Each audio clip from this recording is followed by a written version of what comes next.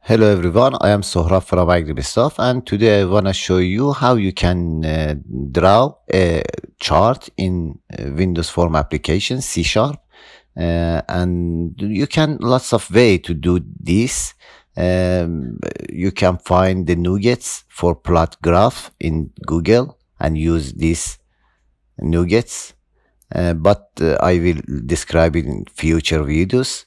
But now I want to use data visualization library. I have a WinForm application with two panel, a button and combo box. Now I should add the library from here. I should write the name here and search it. You should add this library, System Windows Form Data Visualization. Now I can add from toolbox, add a chart from toolbox.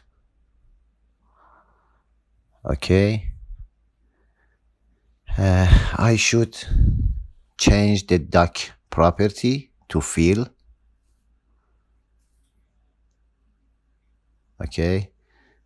Also, I should remove the default series from the series of chart.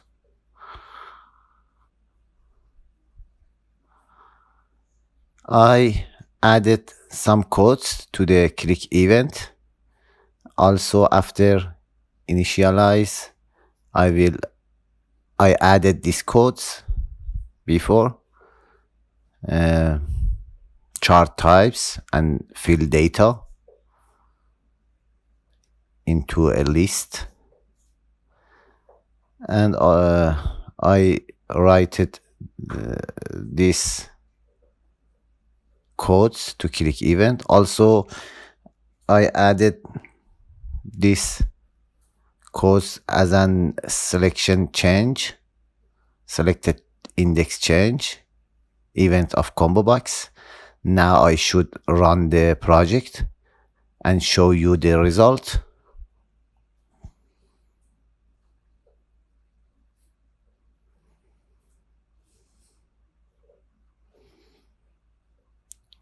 I draw and now I can change the type of charts. I will show you all of types.